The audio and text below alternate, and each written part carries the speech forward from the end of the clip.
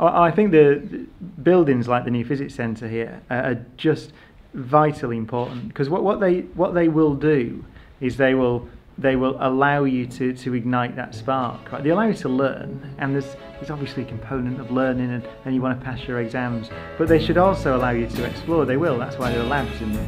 So it's tremendously important, and I think that's why this building will produce more scientists. This is the next century. I thought Professor Brian Cox seemed very approachable and friendly, and I thought he did a very, very nice natural job of opening a fabulous new facility for you. And I really enjoyed visiting some of the classes, and particularly the work that was going on in kinetics and motion.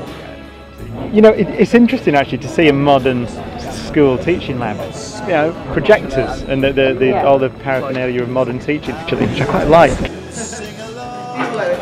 I think it's great that Brian Cox came and opened the Physics Centre, because more people will be more actively involved in physics now.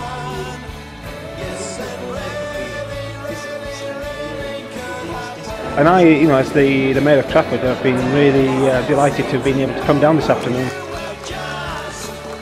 It's a great privilege for the school to have such what I think is a well-spoken and genuinely interested person to come and speak to us about something like this. So I'll put those two things in.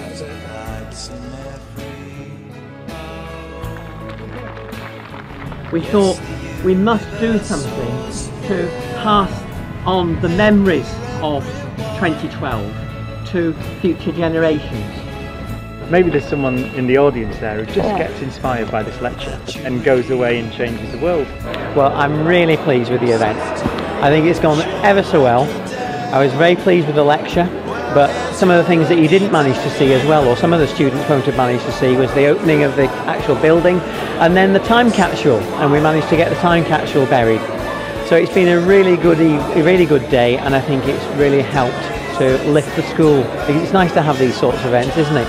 And just think, you know, you all managed to get off from school a little bit earlier, which is no bad thing.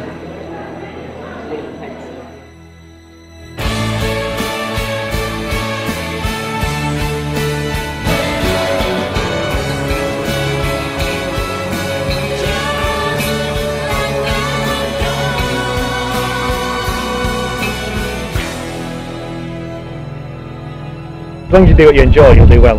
And you might as well enjoy exploring the universe rather than, you know, going on X Factor. Right, okay, you might have to leave it there. Basically.